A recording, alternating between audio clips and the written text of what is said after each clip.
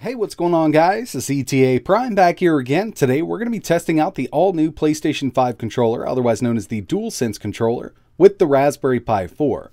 Now, I really wanted to see if this would pair up over Bluetooth and work with the Raspberry Pi 4 running RetroPie, and that's what we're going to be testing out in this video. Now, if it does pair up, I'm sure there are some features with the DualSense that won't work with the Raspberry Pi 4, like the new haptics, the adaptive triggers, and even the trackpad on the front of the controller. But in time, developers could get that working. But this video is more about, will it even pair up with the Raspberry Pi 4? Can we map the controls and play some retro games with the new DualSense controller?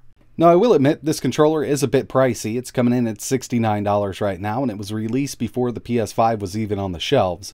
And like a lot of other people out there, I haven't even been able to get a pre-order in for the PS5, but I still wanted to pick this controller up to test it out with other devices, like Windows, Linux, Android, and obviously the Raspberry Pi. I haven't even seen the DualSense controller in real life, never mind hold it, and I do have to admit something. When I first saw this, when it was first announced, I was not a big fan of this controller. But after a little while, I started warming up to it, and I have to say, it looks a lot better in real life. It definitely has some heft to it, and it feels like it's built really well.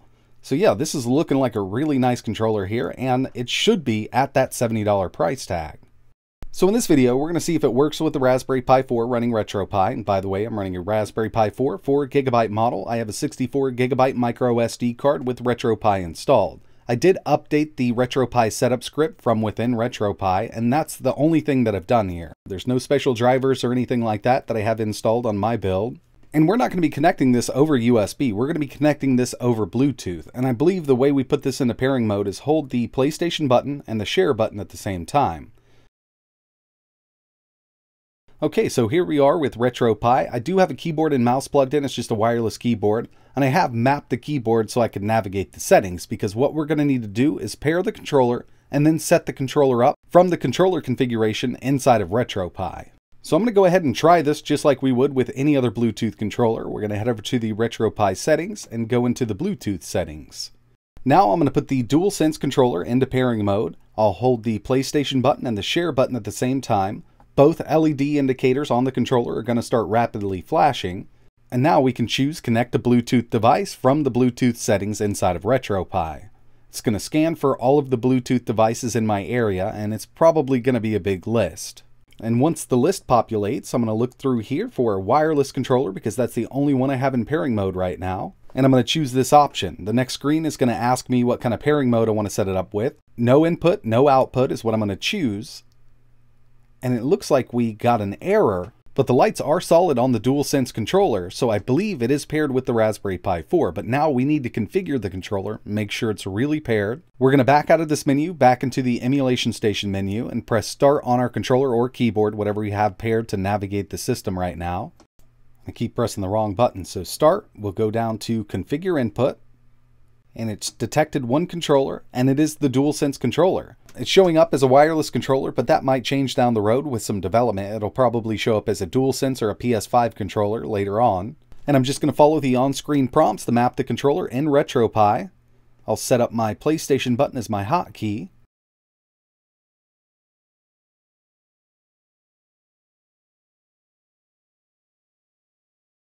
And we now have the DualSense controller paired to our Raspberry Pi running RetroPie.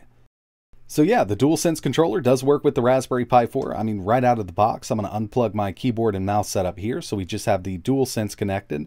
Only controller connected to the Pi.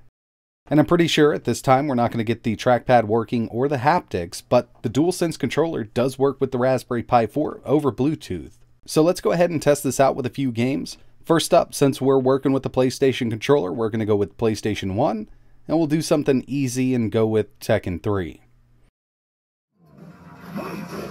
So yeah, all the buttons are working just fine. If you want to use the D-pad or the analog stick, they're both set up right out of the box, so you'll have no issues there. And overall, I mean, the controller itself feels great here. I'll definitely need to get used to this controller. I mean, the layout is basically the same as any other PlayStation controller, but it does feel a bit different. After this, we're going to move on to an older game. We'll test out some PC Engine, and then finally we'll go with Dreamcast. We'll do 3 games for this video. And like I mentioned, I've set this up to have my hotkey as the PlayStation button, so start in my hotkey will bring me right back into the emulation station menu. So here we have Aero Blaster for PC Engine, one of my favorites. The analog stick is working. I didn't have to do any extra setup, and this is using RetroArch in the background for the core, so as long as the controller works with RetroArch, you shouldn't have any issue. And if for some reason you get into a game and the analog stick isn't working, you can always go back into RetroArch and remap it. And finally, we have Dreamcast using the Redream emulator, and the controller wasn't set up out of the box. I did have to go into the settings here. Just choose this controller and map each button, but it should work just fine as soon as I get all of this set up. No issues here with the DualSense controller and Dreamcast on the Raspberry Pi. So yeah, I mean, this is working great with the Pi, but there's one last thing that I want to test here. Since I've paired the controller, I have not rebooted the Raspberry Pi, and I want to make sure it automatically reconnects. So we're going to do a quick reboot here. So instead of doing a reboot, I'm going to do a full shutdown, and I'm going to pull the power from the Raspberry Pi. So I'm just going to press start on the controller, go to quit, and we'll shut down system. The LEDs on the DualSense controller just went out. I'm going to wait a second before I unplug the power from the Pi. And we'll get this booted back up and see if it automatically reconnects. Now obviously we'll need to turn power back on the DualSense controller when it gets booted up. But instead of doing a quick reboot, I figured I'd just do a full power kill to the Pi just to make sure everything's going to work again.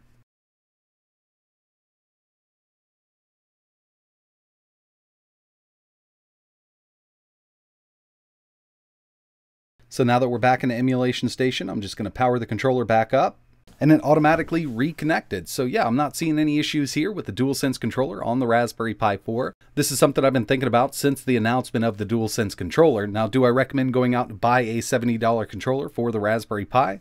No, I do not. But in the future, if you're ever able to get a hold of a PS5 and you got a DualSense laying around, just note that it will work with the Raspberry Pi 4. But that's pretty much it for this video. Really appreciate you watching. If you have any questions, let me know in the comments below. And like always, thanks for watching.